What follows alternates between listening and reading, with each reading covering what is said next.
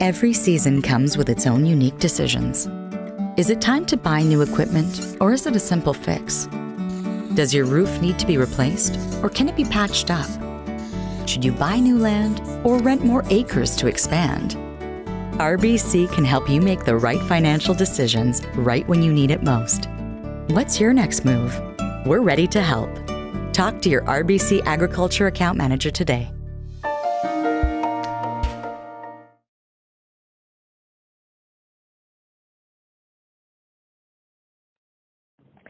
I want to say thanks for the opportunity to sort the Angus cattle in the Evolution series.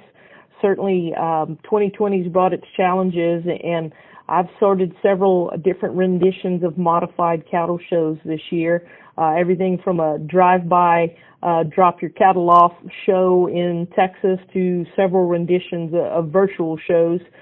And I guess the thing that I've learned is we in agriculture, we're tenacious. We don't give up. We find ways to improvise, adapt, and overcome. And I think we'll come out of the COVID challenges in 2020 being better and stronger. And I certainly look forward to Agribition in 2021 because I know it'll be bigger and better. Everybody will be ready for it. I also want to say thanks to all the sponsors that helped to make the Evolution series happen, the folks that organized it. Takes a lot of work to put one of those together. The sponsors, I hope you go out and support those folks out in your communities. Back to the show.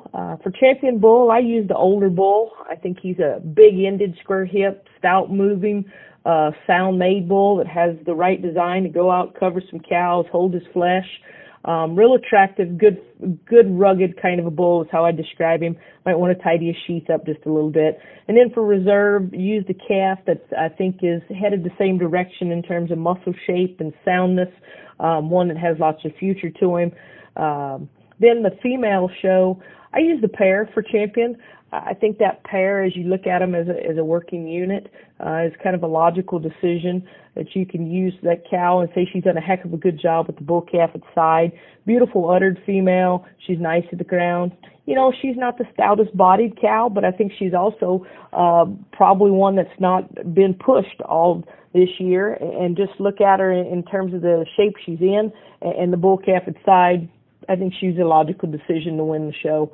And then female for reserve, I really like her. She's big structured, good at the ground. You read her slopes and angles. She's really sound, big barreled kind of a female, very attractive from the side, fresh in her presentation.